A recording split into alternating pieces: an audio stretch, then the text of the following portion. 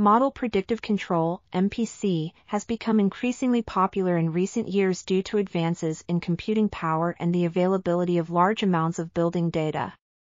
It has been successfully implemented in thermal regulation, energy storage, and renewable energy sources.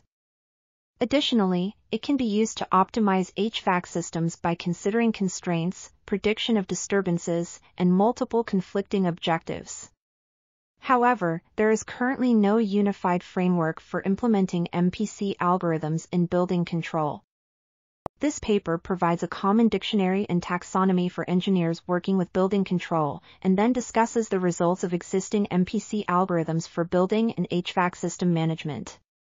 Finally, the potential benefits of applying MPC to improve energy efficiency are highlighted.